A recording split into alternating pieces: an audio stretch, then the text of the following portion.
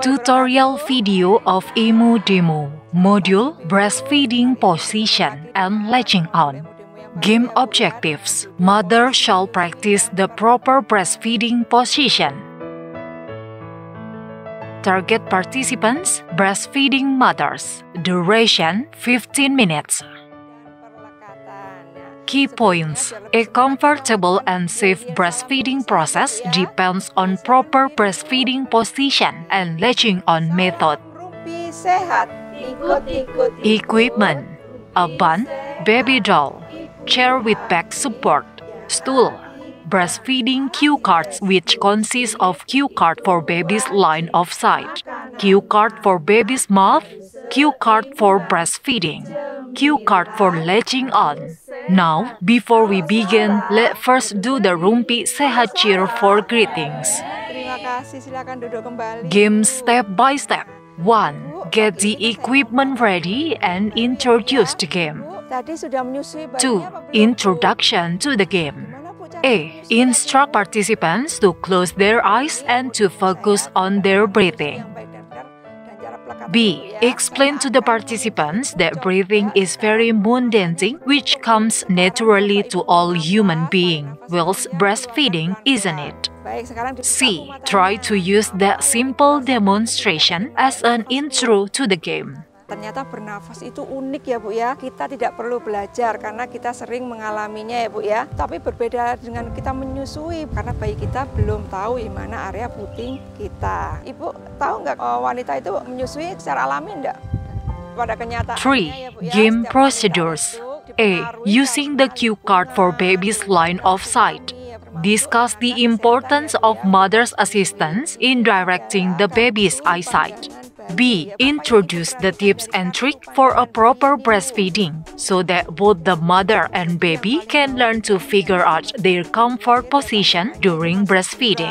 Masih kabur, tidak jelas ya Bu ya. Berbeda dengan yang di atas. Ini adalah pandangan orang dewasa yang sudah jelas. Kita harus membantu bayi yang untuk menemukan puting susu ibunya. Biasanya itu lewat aroma ya Bu ya, aroma tubuh ibu. Tipsnya yang pertama yaitu kita akan membantu bayi untuk menemukan puting. 4. A. Get the bun ready, which in this case represent breast, and ask a volunteer to come forward to demonstrate the game with you. Payudara ibu ya. Nah, bagaimana payudara ini itu bisa masuk ke mulut bayi. B. Discuss the game with the participants and explain to the participants how to position the baby's mouth upon the mother's breast. Mulut bayi secara penuh, contohnya seperti ini. Nah, oke, selanjutnya 5. Get the cue card for latching on ready and explain the third trick in breastfeeding. Penuh ya Bu ya, sehingga hisapan bayi ini sangat kuat, produksinya akan semakin banyak. Kalau ke ujung puting ini tidak baik ya Bu ya, karena akan mempengaruhi jumlah ASI yang akan dihisap oleh 6. A. Get the baby doll and the cue card for breastfeeding ready.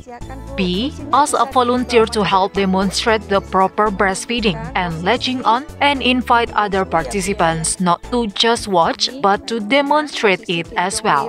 Tangan kanan menompang tubuh bayi dan tangannya menyangga leher dan kepala bayi ya Bu ya. Tangan kirinya membantu mengarahkan puting susu masuk ke mulut bayi ya Bu ya. Kemudian posisi gendong. Tangan kiri ini menompang seluruh badan bayi. Tangan kanan mengarahkan puting susu ke bayinya Bu. Nah, diarahkan dulu, kalau sudah masuk dan nyaman, baru tangan kanan menompangnya. Selanjutnya itu posisi tidur miring. Bayinya dimiringkan ke posisi yang senyaman mungkin ya. Kita masukkan putingnya secara dalam ya Bu ya, sampai ke mulut bayi secara penuh ya Bu ya. Selanjutnya itu posisi memeluk bola. Letakkan bayi di satu tangan, kayak gini telapak tangan Bu. Nah, tangan lainnya mengarahkan payudara, gunakan bantal untuk menompang Bu. Nanti ini ada bantalnya ya Bu ya. Selanjutnya posisi berbaring Bu. Ketika ibu berbaring, bayinya ditaruh di atas tubuh ibu sehingga mengikuti lekuk tubuh ibu ya. Arahkan putingnya masuk ke mulut bayi. C. Instruct volunteer to go back to their seat. Then conclude the game. Conclusion. A comfortable breastfeeding process depends on proper breastfeeding position and latching on method. Assalamualaikum warahmatullahi wabarakatuh.